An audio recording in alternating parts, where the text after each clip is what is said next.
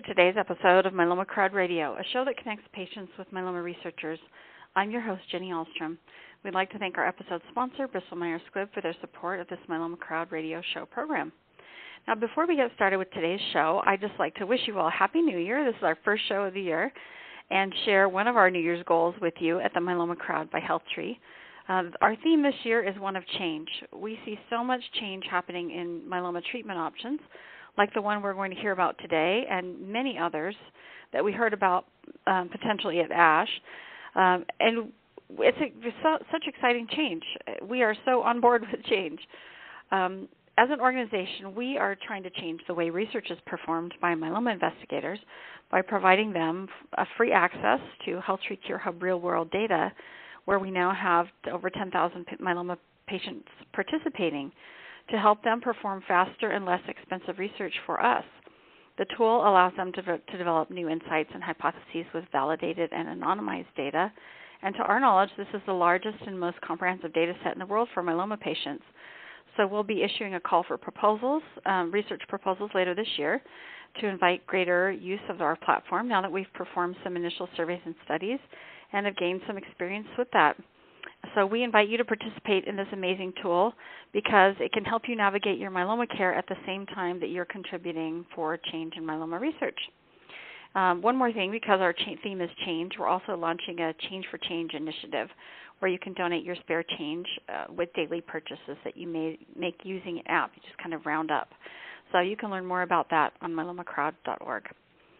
So now on to our show. There's so much going on in the development of multiple myeloma therapies, and we are so fortunate that wheel keeps turning to identify new options for myeloma patients. We already know that there's so much happening in immunotherapies like CAR-T and bispecific antibodies, but as this program has always shared up-and-coming treatments with you as early as possible. So today's show will discuss one new therapy called, and I'm not going to get the name right, tasquinimod. That's in early clinical trials. You'll have to correct me. And Dr. Vogl and Dr. Nefedova. So welcome to the program to both of you. Thanks so much. Thank you, Jamie. And you pronounced it exactly right. Did I? Okay, good. And let me give an introduction for you both before we get started. Dan Vogl is director of the Abramson Cancer Center Clinical Research Unit and Associate Professor of Medicine and Faculty Fellow for the Center for Clinical Epidemiology and Biostatistics at the University of Pennsylvania.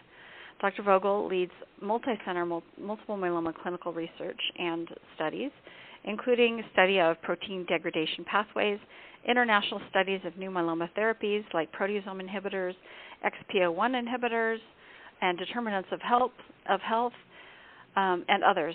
As the director of the Clinical Research Unit at UPENN, which has very deep and very early expertise in immunotherapy, Dr. Vogl is leading the way to get revolutionary treatments like CAR-T therapy and other immunotherapies into the myeloma clinic.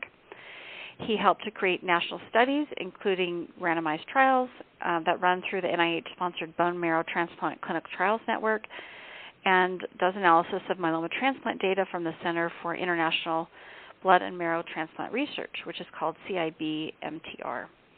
We recently interviewed Dr. Vogl at ASH on another treatment clinical trial he's leading called TAK573, in addition to the one we'll be discussing today. So look for that article on the Myeloma Crowd website because it's another exciting new option. And we were talking that we might need to do a second show on that one later this year because it's so interesting. Dr. Vogel's awards include the Bradley Award in Patient-Oriented Research at the Department of Medicine at UPenn, ASCO Foundation Career Development Award, an LLS Fellow in Clinical Research Award, an ASH Scholar Award, and the Brian Dury Humanitarian Award in the Philadelphia Myeloma Networking Group.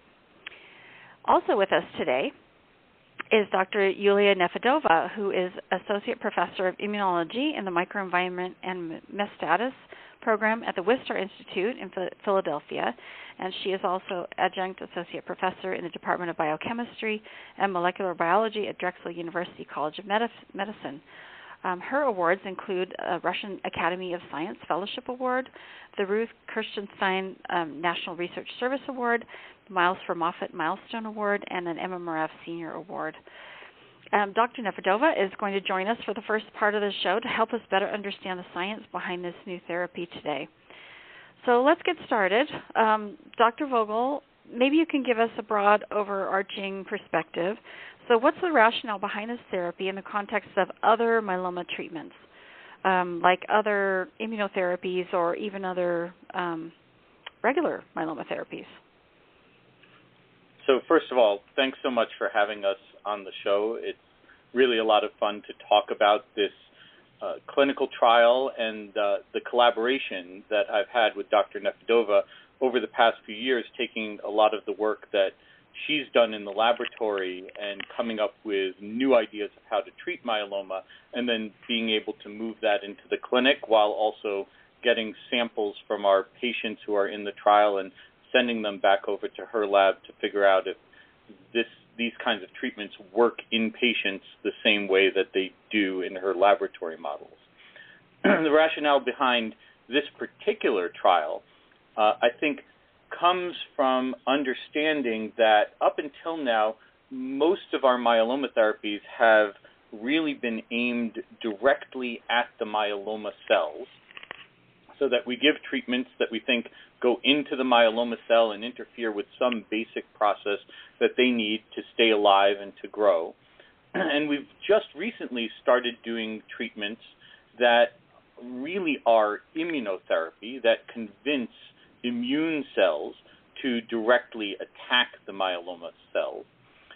But at the same time, both of those types of treatments can run into problems when the myeloma cells are protected by signals and support that they get from other cells that live in what we call the bone marrow microenvironment.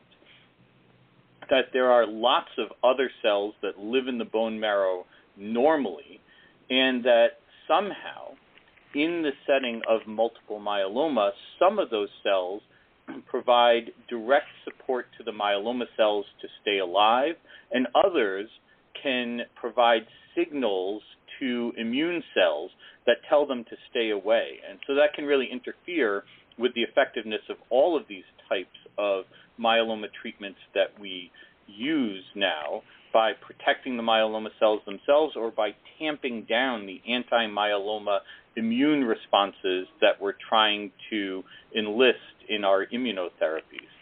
And so the idea that targeting the bone marrow microenvironment is a good thing to do is something that's come up over the past recent years, and there's a lot of exciting work done on figuring out which cells are the problem there and which signals we could attack or block to make our other myeloma therapies more efficacious. Yeah, so interesting. And a totally different type of therapy, right? I mean, this is not like anything else that's in the myeloma arsenal right now. Correct, or at least right now, the treatments that we have at least don't have a clear, or it isn't clear that the main way that they work is by targeting the bone marrow microenvironment. There are some treatments that we use. For instance, the bisphosphonate therapies like zoledronate, also known as Zometa, or denosumab, also known as Ixazomib, which we give to help protect the bones in multiple myeloma, may also have some effect on other cells in the bones near the bone marrow that can participate in a feedback loop. And so some of the treatments that we use already may have some effects on the bone marrow microenvironment, and that might be part of how they work and how they help people, but they weren't necessarily developed that way. And so there aren't many treatments, even in clinical trials right now, that are truly aimed at modifying the bone marrow microenvironment as the primary mechanism of action and the main way that we think they're going to work. And it sounds like the bone marrow microenvironment, I've heard a lot of myeloma researchers talk about how critical that is to the development and how, like one person's bone marrow microenvironment might be different from somebody else's, and that's maybe why people get different responses or a different clone grows out or things like that.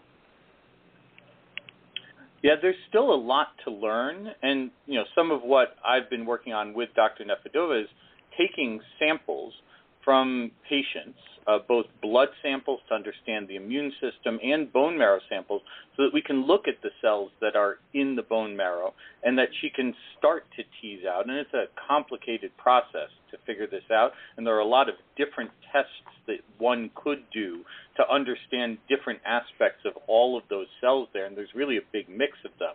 So it's a complicated problem to tease out, and any individual treatment is going to kind of chip away at one aspect of that.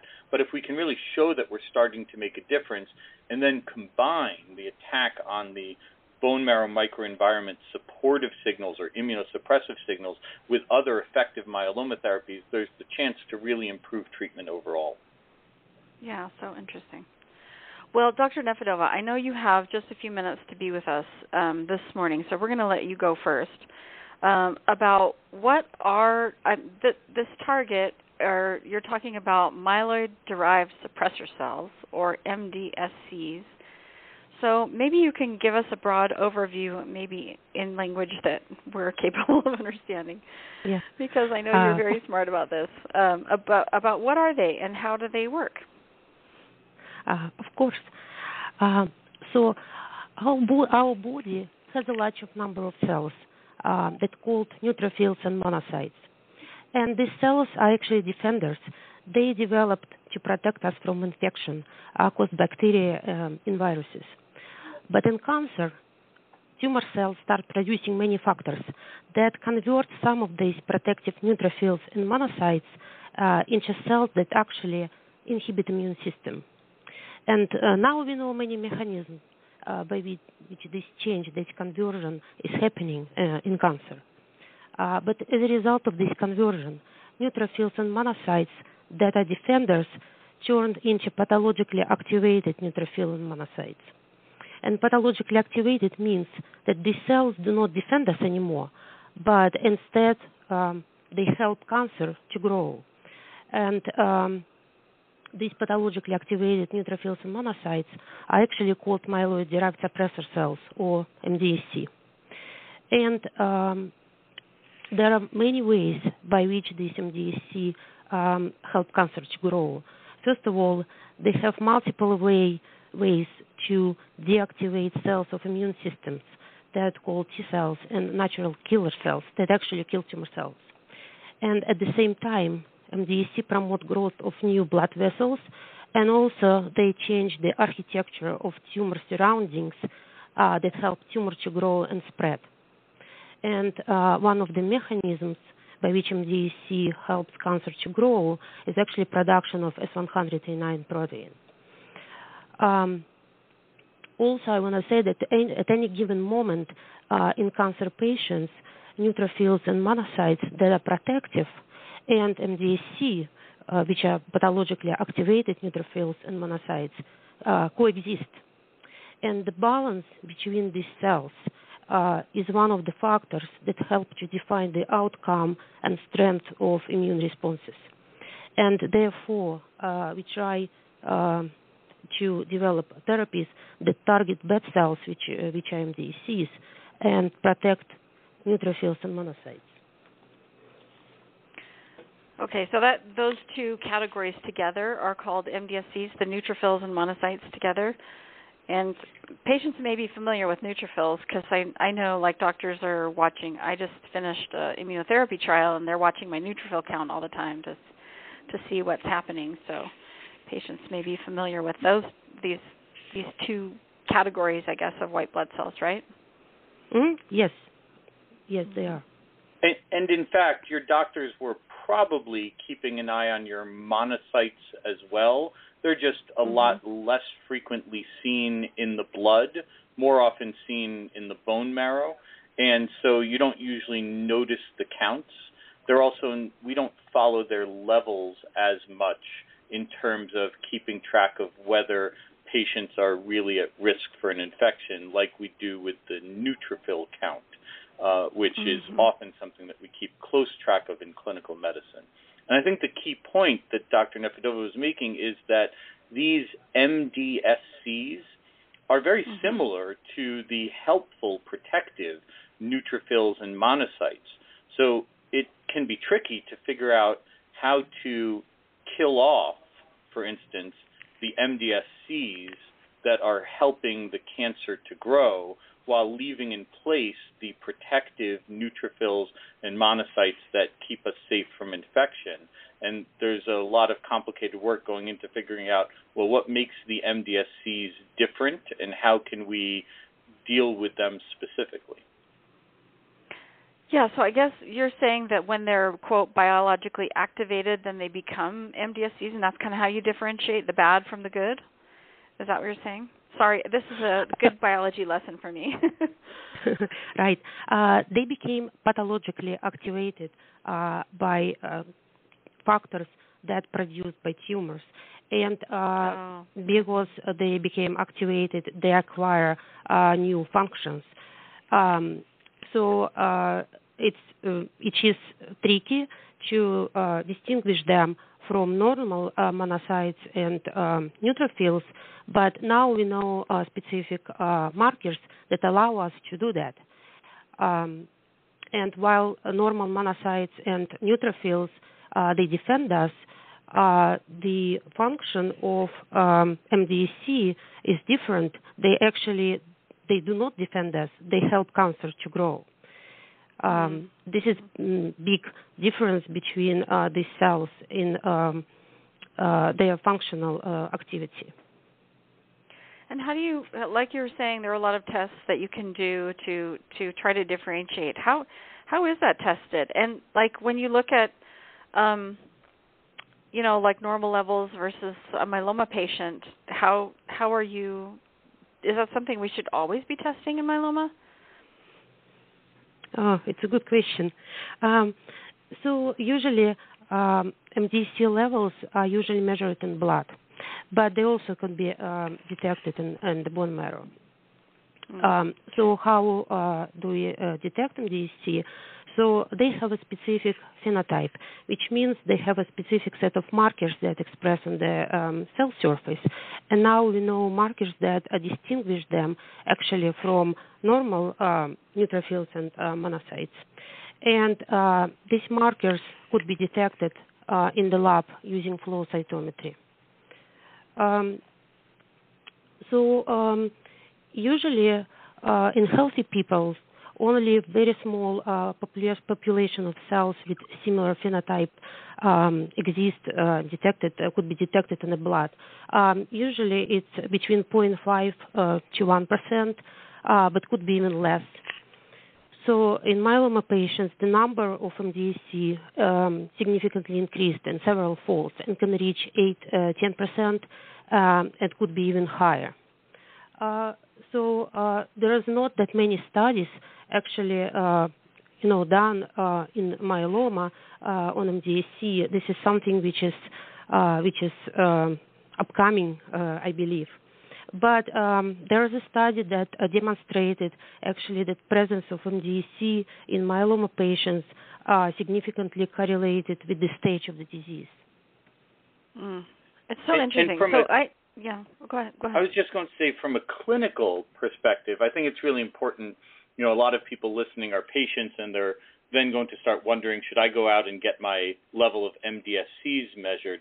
And I think it's important to emphasize that we're really very early in the evaluation of this whole branch of cancer therapy, so that the tests that Dr. Nefedova does in her laboratory to count up the number of MDSCs in a blood sample or in a bone marrow sample, these are tests that are not available in a regular laboratory. And even if they were, right now we wouldn't really know what to do with the information.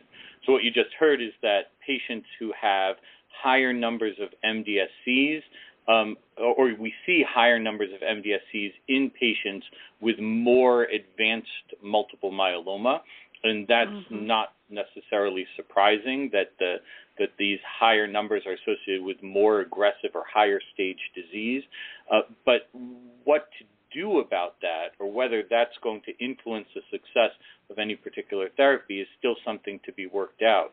So I could imagine that in the future, if there were a treatment that worked really well for patients with high levels of MDSCs, but not very well for people who had low levels of MDSCs, we might have a test then that we could do in the laboratory, but we're still a ways away from even knowing that that would be a good thing to test for. And right now we're really at the point of trying to understand how the levels of MDSCs or the function of MDSCs impacts the response to various therapies, or specifically therapies aimed at the MDSCs, like the ones we're talking about in the trial that we're discussing today.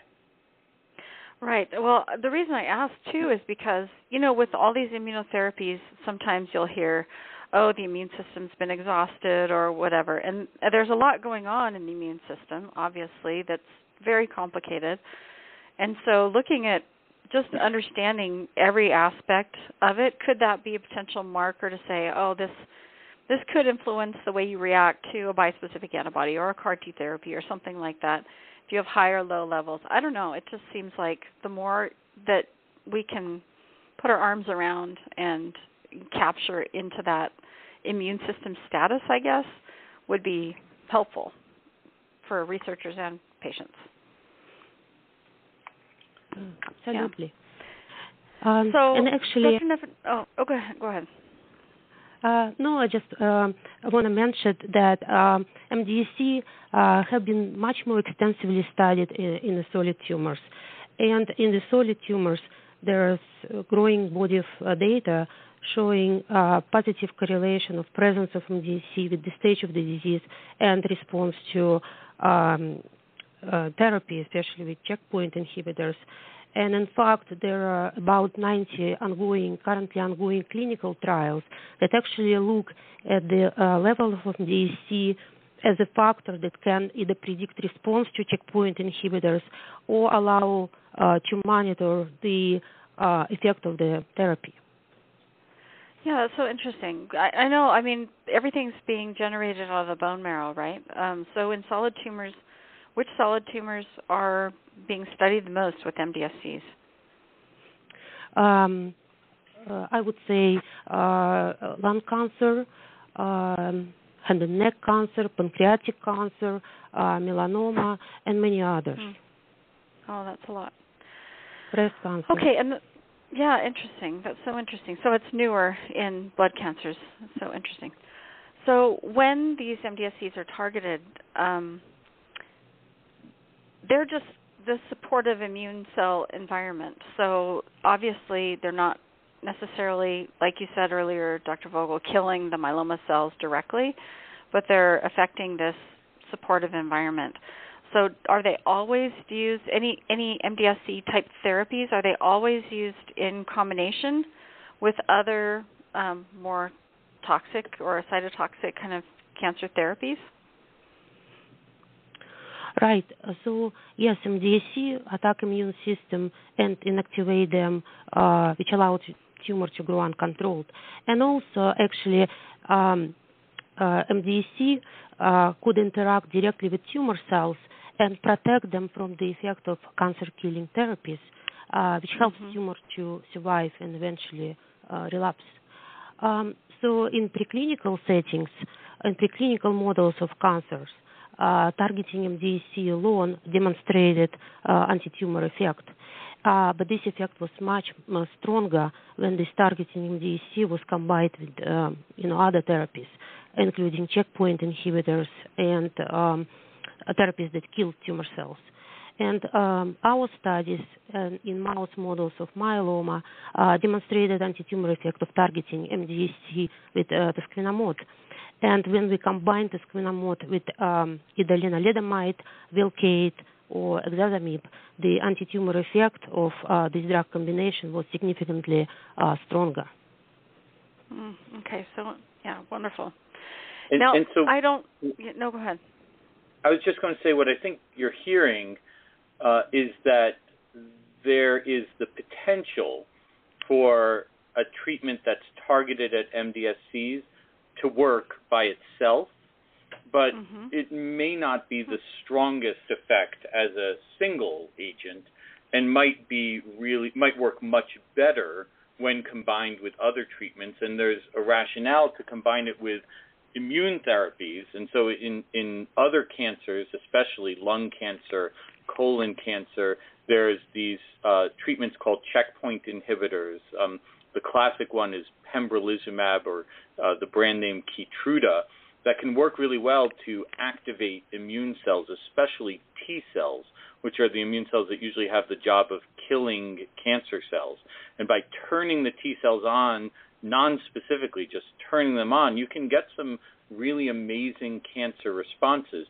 That medicine has not worked particularly well in multiple myeloma, or at least to the extent that it worked, it was kind of balanced by some side effects, especially when combined with other myeloma treatments. And so that kind of immune-stimulating therapy is still very investigational in myeloma, and figuring out how to make it work better would be a significant step. But what Dr. Nefedova showed in her laboratory research in mice is that if you take other treatments for myeloma that are really aimed directly at the myeloma cells and trying to kill them, and combine them with a way of blocking the immune suppressive and supportive signal that they can get from MDSCs, then you can really make the treatments work a lot better. And the medicine that we're using here, tasquinimod, blocks this one particular protein produced by MDSCs that signals for blood vessel growth and signals for suppression of the immune system in the bone marrow microenvironment. And this medicine, tasquinimod, can block that signal, and therefore when we combine tasquinimod with other myeloma treatments, we can see in laboratory models that makes them work much better than they do on their own. Yeah, wonderful. And Dr. Nefedova, I know you have to go. Is there anything else that you would like to share about MDSCs before we have Dr. Vogl talk about the trial?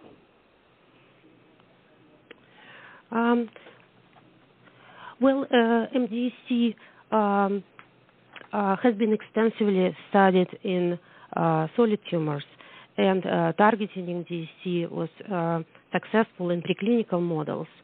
And currently, there are several ongoing early stages clinical trials in solid tumors which target MDSC, in combination with checkpoint inhibitors or chemotherapy. However, these cells are not studied that well in blood cancers.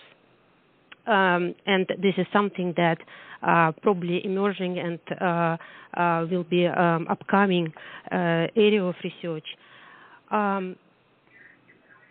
So it could be potentially we believe that it could be potentially very, successful therapy, especially considering the fact that blood cancer, actually specifically myeloma, grow in the bone marrow. It's a location with a high number of MDSC and place where MDSC actually originate. So, of course, we don't know that because we don't have data, but it's possible that strategies targeting MDSC could work even better in blood cancers. Yeah, that'll be so interesting to see. And, well, thank you for all the lab work you're doing to understand. And I love what Dr. Vogl said in the beginning, how he's working with you, that you're trying to take this bench-to-bedside kind of approach to see exactly what's happening, both in your lab and then in patients in the clinic. I think that's fantastic. Right. Thank you. Yeah, thank you so much. So, Dr. Vogl, is this the first study of MDSCs in multiple myeloma? So it's the first study that I know of where we're specifically doing a treatment that we really think is primarily targeted at MDSCs. Dr. Nefedova and I were talking recently about this, and we identified a couple of other medications that have lots of ways that they might work to help treat cancer and myeloma specifically, and that one of their effects might be that they affect MDSCs in some way. and even those studies are very much in the early phases in multiple myeloma. But this treatment, this tasquinimod medication, is the only one that I know of that we think directly blocks a signal specifically that comes from these myeloid cells in the bone marrow that help provide the supportive bone marrow microenvironment to the myeloma cells. So what protein is tasquinimod blocking? You said it blocks blood vessel growth and then suppression. It blocks the suppression that the immune system goes into when these these MDSCs are present.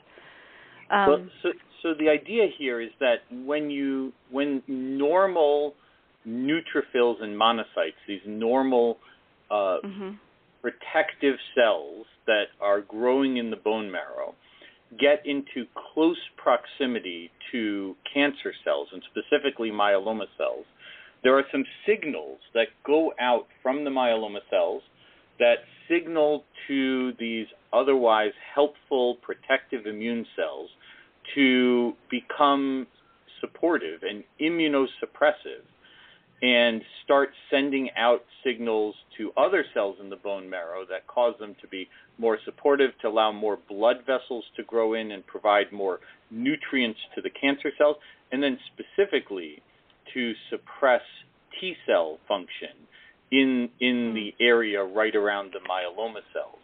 And so the main protein that we're focusing on that are produced by the MDSCs is a protein that's known as S100A9. And so Dr. Nefedova noticed that this protein was probably important, specifically looked in mouse models of multiple myeloma and found that that was true, that it seemed like S100A9 production by the myeloid cells, by these MDSCs, contributed to the growth of the myeloma and its ability to evade the immune system, and that if you actually got rid of S100A9, the myeloma didn't grow as well. And it turned out that there's a medicine that's been around for several years that's still investigational called tasquinimod that has the function of blocking S100A9. So the idea of using tasquinimod to treat cancer is not a new one. It was developed a few years ago, actually went through a very large clinical trial. Over 1,000 patients were treated with tasquinimod. And in prostate cancer patients, you could actually see that when patients got tasquinimod versus when they got a placebo pill, it took their prostate cancer longer to grow than if they just got the placebo. And so we actually had, even before starting our trial in myeloma, some evidence that tasquinimod could really have a biological effect on cancer and preventing cancer growth. Now, in prostate cancer, slowing down the growth wasn't quite a strong enough effect to get this medication approved for treatment, and so it still remains investigational. But based on Dr. Nefedova's previous laboratory work and this previous clinical trial experience in other types of cancer, we were really excited to try this out in multiple myeloma, both by itself as a single agent, and more importantly, in combination with other myeloma therapies to truly explore whether it could augment the effectiveness of other treatments and really be an option for patients in the future. Yeah, I love that you're connecting these dots between this target and then finding even a drug that's already been developed. I mean, that's so much more efficient than trying to create something from scratch. So I love the approach. And we were also really lucky to join up with a small Swedish biotechnology company that had developed tasquinimod. Dr. Nefedova had been in touch with them and gotten a supply of tasquinimod that she could use in her laboratory work. And when it came time to think about doing a clinical trial, it turned out that they were also really interested in looking at multiple myeloma as a potential area that this drug might have an effect, and we were able to set up a collaboration where they are providing the medication and some of the funding to run the clinical trial. The Leukemia and Lymphoma Society provided a really important grant to us to run the clinical trial and also to fund some of the laboratory work that Dr. Nefedova is doing to try to figure out exactly how this medication works, what some of the resistance pathways might be, and then to also analyze the samples that we're getting from patients during the trial to see if we can identify the same kinds of effects as we give this to people as were seen in the mouse models that she uses to study myeloma in the laboratory. Mm-hmm. Wonderful. Well, will you share a little bit more information about this study? Like, is this a phase 1 study? And let's talk about all the study details. Sure. So we're actually in the middle of the study right now. I think it's appropriate to call it a phase 1 study because we are still trying out a few different things with how the tasquinimod is dosed. Tasquinimod is an oral pill. It's taken once a day, every day, and that was all worked out in patients with other types of cancer. We weren't quite sure about the dosing schedule. It was typically given at a very low dose for a couple of weeks, then a medium dose for a couple of weeks, and then a full dose. And that's a hard thing to think about when you're treating people with myeloma who might need treatment right now. So we've been trying out faster increases in the dosing schedule, and we had thought about going to even higher doses. But the truth is, unlike other phase 1 studies where we're starting out with a brand new medicine and trying it out at very low doses and then slowly going up and maybe getting to doses that are way too high, we were already pretty sure when we started this study what the right dosing range was going to be. And so all of the people that we're treating as part of this study are getting doses that are right there in the range that should be effective. The study was written to treat some people just with tasquinimod by itself, and then we also decided to try using tasquinimod in combination with a standard myeloma treatment regimen that's known as IRD. The I is ixazomib, also known as Ninlaro, which is a type of drug called a proteasome inhibitor. The R stands for Revlimid, also known as lenalidomide, which most people would call an IMiD, and then dexamethasone, the steroid medication. And so IRD is a standard myeloma treatment regimen. It has the advantage of being all oral pills. So when we combine it with the oral tasquinimod pills, it's an all oral regimen, which is not such a common thing in myeloma therapy, and I thought would be pretty attractive to patients to be able to do everything with just pills. The reason we picked those specific medicines is because those are the medicines that Dr. Nefedova had looked at in the laboratory and found that tasquinimod could help those medicines, specifically ixazomib or bortezomib, which is a very closely related medication also known as Velcade. And there you could really see synergistic effects between tasquinimod and the proteasome inhibitors, and also additive effects with tasquinimod and Revlimid or lenalidomide. And so the idea of putting those together, which is a standard regimen that we know a lot about giving, and then adding in the tasquinimod and really augmenting the efficacy, we're very excited to see how well it works. Yeah, wonderful. Because this drug has been used in other cancers, I'm sure you have some kind of safety profile like you do with the dosing. So have you seen any indication of specific side effects or things like that in addition to the IRD combination or alone, I guess? So we have not yet started the combination of tasquinimod with the IRD combination. That part of the study just opened up, and we're looking for patients to sign up for that study right now here at the University of Pennsylvania. The part that we've done so far was we treated a total of 10 patients with single-agent tasquinimod over the past year and a half to try to understand what kind of effects that would have. In terms of side effects, I think we've seen pretty similar side effects to what was seen with tasquinimod in other cancers. And in general, it's a pretty well-tolerated drug. I would say most patients have minor side effects. It can cause some fatigue. It can cause some upset stomach. Probably the most prominent side effect that we saw that was seen before was some pain, either muscle pains or bone pains. For a couple of patients, that's been pretty intense, but for other people, not so bad, and some people not at all. So it's been very variable, person to person, whether the medication was causing any significant side effects. We do think that the side effects are not as bad if you start off with a lower dose and then increase to the full dose. So the study right now is planning to, at most, escalate or increase the dose to the full dose after 1 week of treatment. And we're actually starting off with, right now, with 1 week at a very low dose, 1 week at a medium dose, and then getting to the full dose at 2 weeks, which might be exactly the way to do the dosing of the medication.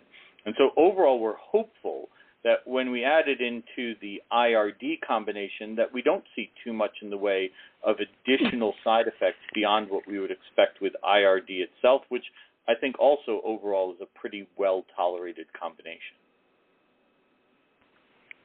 Yes, it is. Hang on one second.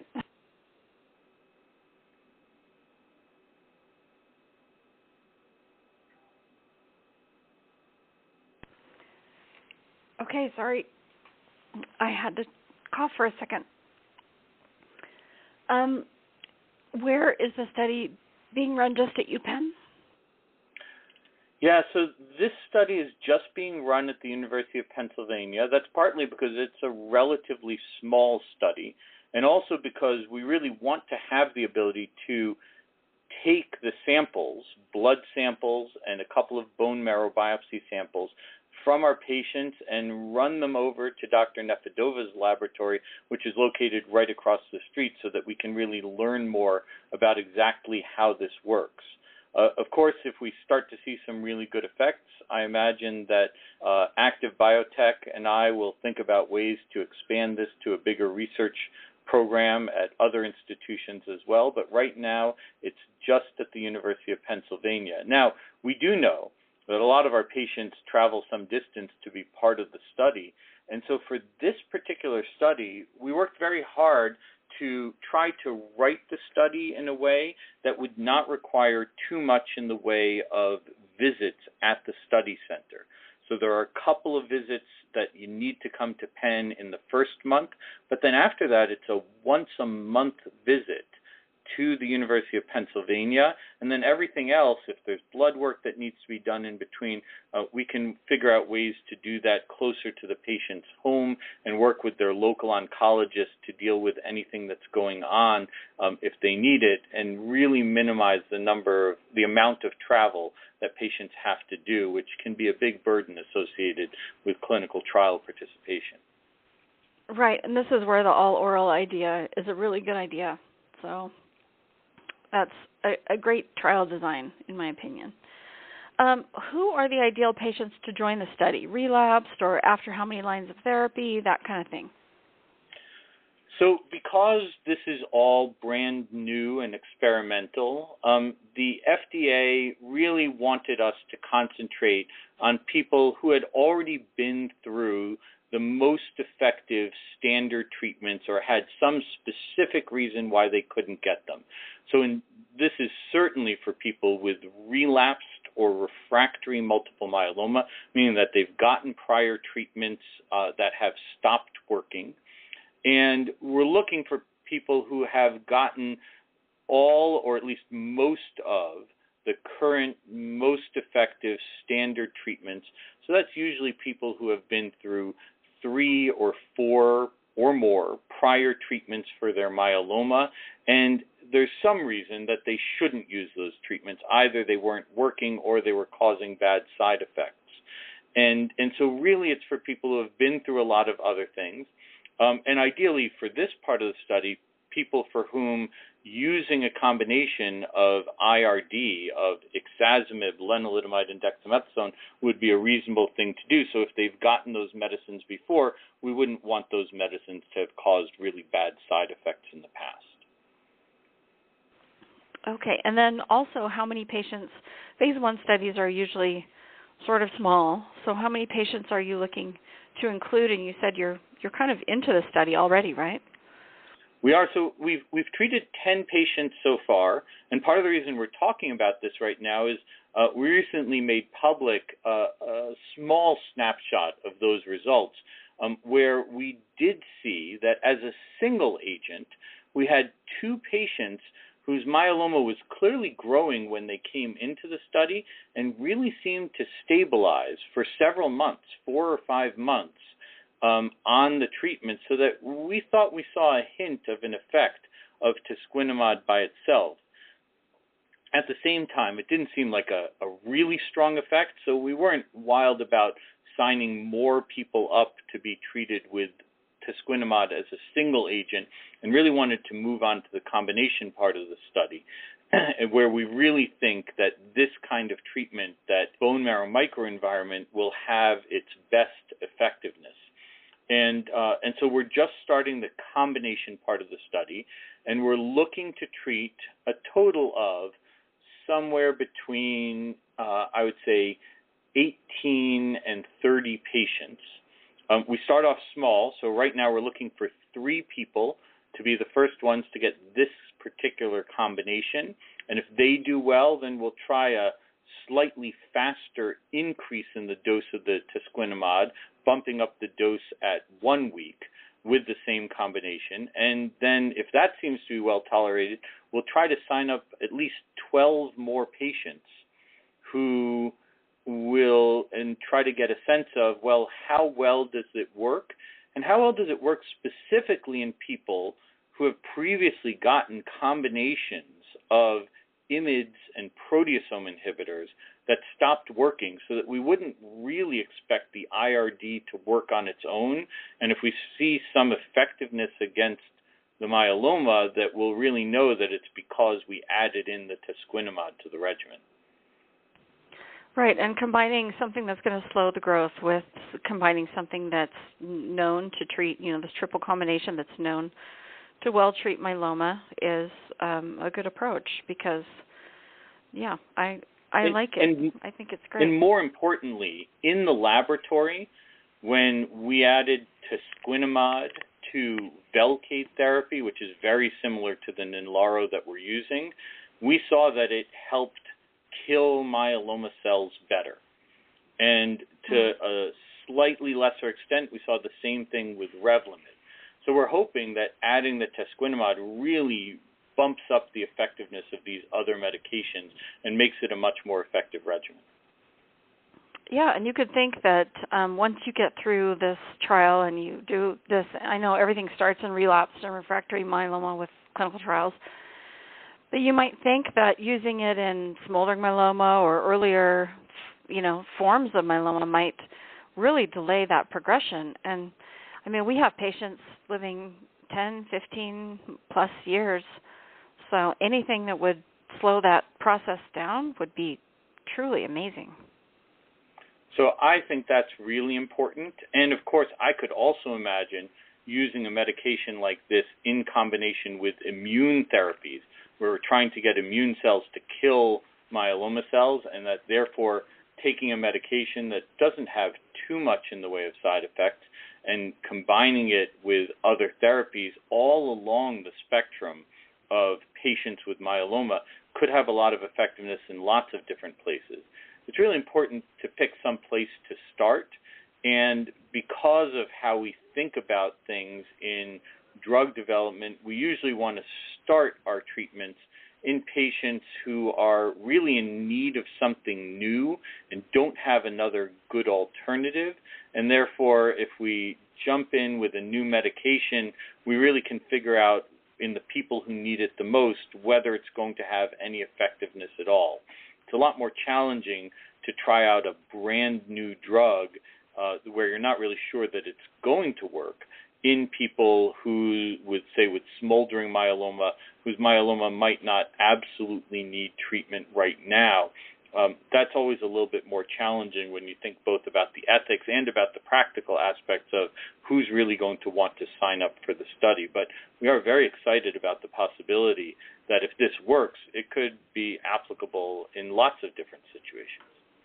Yeah, even high-risk smoldering where you know they're going to progress within a certain time frame or something. So that'd be really interesting. Another question, you say with immunotherapies, and so I know you're talking about that very broadly. I know you mentioned checkpoint inhibitors earlier, and when they did the checkpoint inhibitor studies in myeloma and they combined it with lenalidomide, it did not go well for those trials. But if they're using this with checkpoint inhibitors alone, I know checkpoint inhibitors might still be able to be wonderful in multiple myeloma, just combined with the right things. So do you think that type of immunotherapy would be selected for, one of these approaches if you start seeing impact in your study? Well, on the one hand, I don't want to get too far ahead of where we are right now.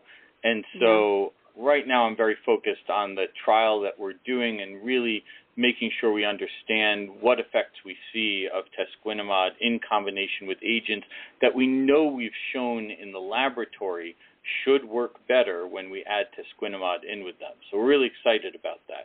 But I am part of a bigger myeloma research program. My colleagues here at Penn and I are working on a wide variety of clinical trials that have all sorts of different effects on the immune system.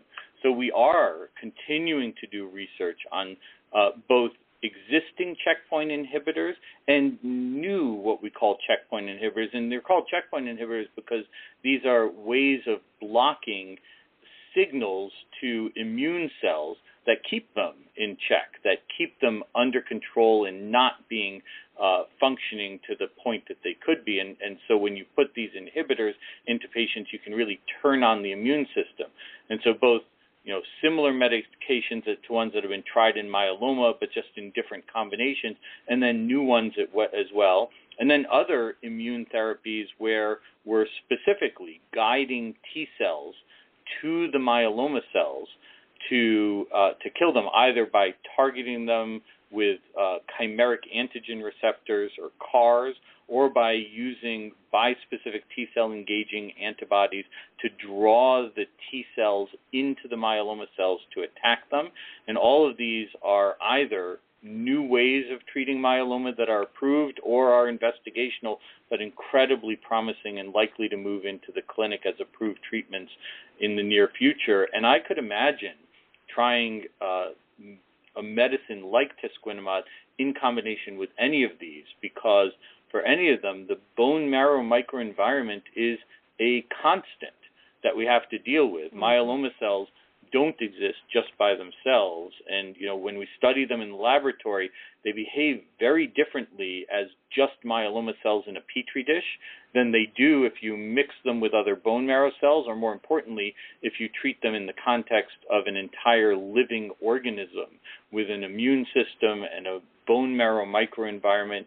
And so we know that when we're treating myeloma in patients, we're going to have to take all of that into account for any of our treatments, and using a therapy like tasquinimod has the potential to make a real impact on any and all of these treatments. Yeah, definitely. I mean, you think about CAR T and maybe prolonging relapse after CAR T, making it last longer. I mean, I don't know. There are a lot of different ways that this potentially could be used in myeloma treatment. So it's very exciting that you're investigating it, and especially because I know UPenn has such deep expertise in immunotherapies, and this to me is, would you consider this an immunotherapy? To me it is, because it's affecting the bone marrow microenvironment, which is part of the immune system, right? So sure, I think if you made a broader category of treatments that have some effect on the immune system, I think this could fit into that. I want to make sure I don't go too far, because most of us, when we're really talking about immunotherapy, would concentrate much more on treatments that have a much more measurable direct effect on the immune system or directly harness the immune system. And this is a little bit more indirect way of trying to help that system along. Okay, wonderful. Well, I want to leave a few minutes for caller questions. So if you have a question for Dr. Vogl, you can call 347-637-2631 and press 1 on your keypad. And we had, I think, an early question. We have a couple questions. So caller at 370-3179. Go ahead with your question. Hi. So it's a pleasure to be a part of this and to ask a question. So I have some experience in doing research in the microenvironment, and I know it's often a two-way street. So there's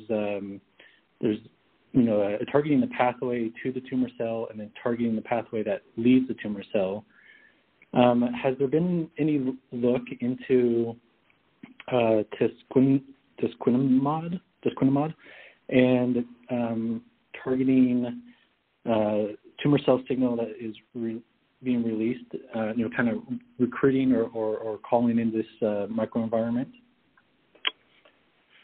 Well, so now I'm a little sad that Dr. Nefedova isn't here with us to field this kind of question. But I will say that in this particular trial, we really do think that tasquinimod is blocking a protein that is primarily made by the tumor microenvironment, and specifically these MDSCs in the tumor microenvironment. There is, I know, ongoing work that is looking at what signals come from the myeloma cells to the myeloid cells, the normal neutrophils and monocytes, that then turns them into MDSCs. I'm not aware of any clinical trials that are trying to block that at this moment, and that might be in part because we're just not sure that we've identified one factor that really could be effectively blocked. But this trial is really looking then at the next step, that once those cells become MDSCs, what signals do they send out that could be effectively blocked? And we do think that this S100A9 protein is a really good target.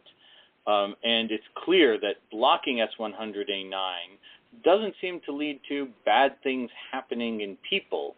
And so the question is, does it provide a strong enough anti-tumor effect that this is going to really be a good treatment for multiple myeloma in particular? And we'll only figure that out by actually trying it. Oh, very interesting. Thank you. Okay. Thanks for the question. Okay, caller 468-8552. Go ahead with your question. Hi, Dr. Vogl. This is Cindy Shimoleski. How you doing? And yeah, this is really exciting. I am trying to learn all I can about this. And first, with these MDSCs, there are things that you were saying look like neutrophils and monocytes, but they act differently because in the presence of cancer, they get activated. So if you don't have cancer, do you have MDSCs? So, Cindy, that's a great question. And for those of you who don't know Cindy, Cindy is a fantastic patient advocate who I've known for many years and always has good questions to ask.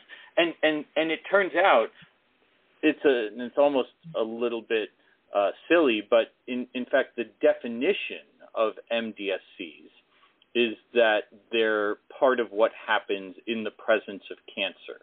So by definition, if you don't have cancer, you can't really have MDSCs specifically. Now, what you did hear Dr. Nefedova say is that we do have some ways of differentiating MDSCs from normal neutrophils and monocytes based on the types of proteins that they have on the surface of the cell. And if you look in the blood of people without cancer, you can sometimes find a very low level of cells that have those same surface proteins on the outside of the cell that we would expect to see on MDSCs. But if you look in people with cancer, there are a lot more of them. And we're not sure that in people without cancer that those cells have any harmful role. And in fact, because they can happen as part of the body's response to something, like many things in cancer, it may be that they actually have a useful, helpful role when you don't have cancer, and it's only in the setting of cancer that the body's normal, natural processes get somehow turned around and start protecting these cells that we really want to get rid of. And so it's possible that only in people with cancer do these types of cells have a truly pathologic role or a harmful one. Okay, thanks. I'm trying to get this all in my head. And can I just ask one quick question about the eligibility criteria? If someone is refractory to Len or IXA, could they still be part of the trial, or is it people who are non-refractory to those two drugs? So in order to get on the study, you have to be at a point in your treatment where just doing Revlimid or lenalidomide or just doing ixazomib wouldn't or Ninlara wouldn't be a normal thing that you would do, because if those are good options, and maybe you don't need this study specifically.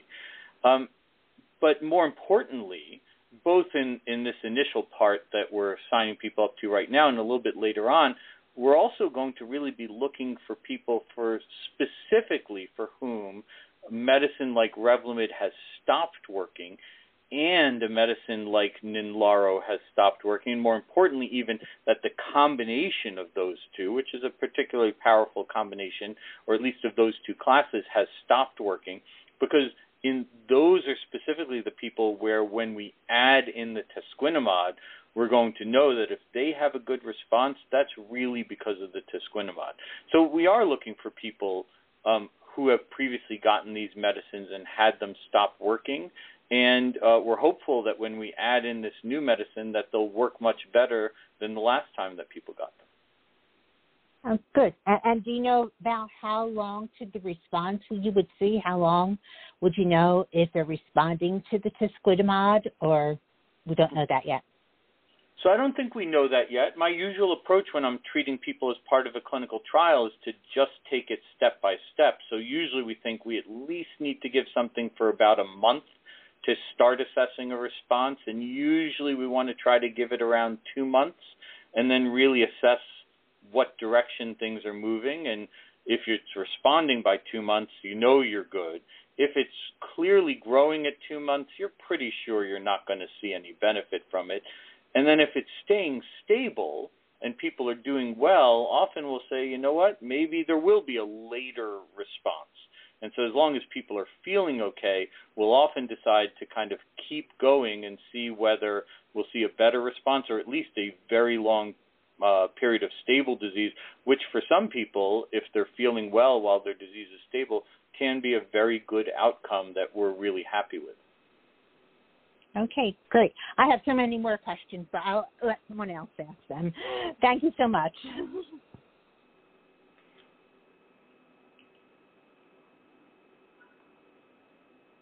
Well, it's absolutely a pleasure to hear from you, Cindy, and from everyone else. Do you know if we have any other questions, Jenny? I think we may be running into some technical difficulties. If there's someone on the line who wants to ask a question, go ahead. Hello? I can hear you saying hello. Okay. My spouse carries a multiple myeloma of pancreas and pelvis, and he has been doing the RVD, and right now it's total remission. About at the Stanford, about 10 years. I just wonder how could we know she's cured? Do you have any algorithm about that? Because, she's looking very well. All the labs is still doing. It's, pretty normal. We have been told it's the extramedullary plasmacytoma. So it's better than regular, the same as the multiple myeloma on bone? Well, so of course, what you're asking is some very specific questions, and without seeing a patient, it's hard to know exactly all of the details. But I do think that all of us in myeloma research and treatment are hoping that we're working towards the day when we can look at people and really say that we've cured them of multiple myeloma. But at least right now, I think the assumption that we tend to have is that we don't have any treatments right now that truly lead to a cure. So that for anybody with multiple myeloma, even when we've treated to a really deep response, we're still watching for the rest of their lives to make sure that whenever the myeloma starts to come back, we notice it early. And we do see some people for whom the myeloma never manages to come back during the time that they're alive, and that's great. But still, we assume that if we follow people for long enough, that eventually we'll see the myeloma again, and it's always a good idea to keep looking for it. And in the meantime, we're going to keep doing other types of clinical trials and trying out new medicines and new approaches until we can say that maybe we really are curing people.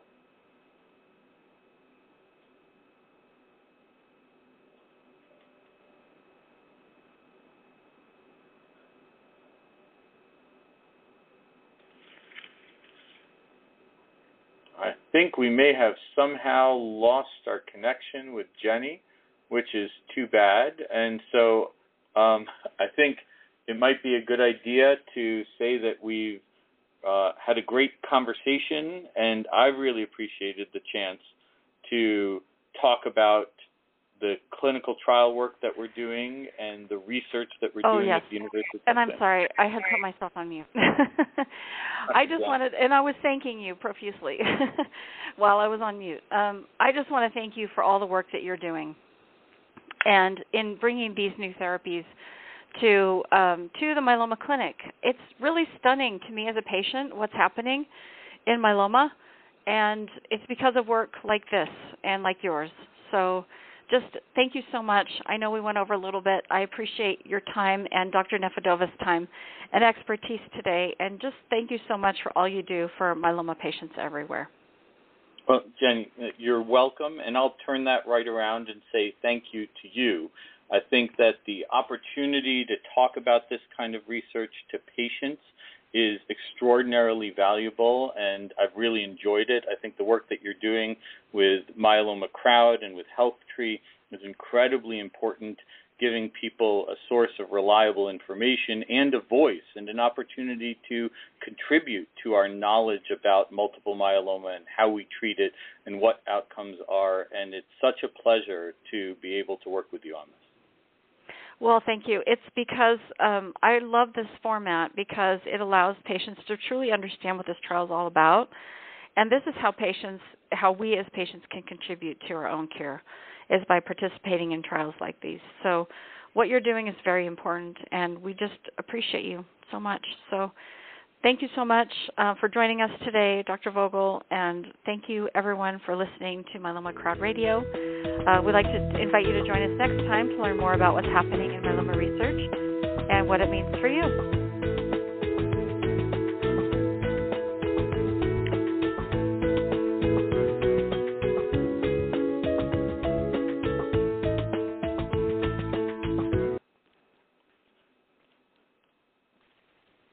Judy was boring. Hello. Then Judy discovered ChumbaCasino.com. It's my little escape. Now Judy's the life of the party. Oh, baby, mama's bringing home the bacon. Whoa, take it easy, Judy. The Chumba life is for everybody. So go to ChumbaCasino.com and play over 100 casino-style games. Join today and play for free for your chance to redeem some serious prizes. ChumbaCasino.com. No purchase necessary. Void where prohibited by law. 18+ terms and conditions apply. See website for details.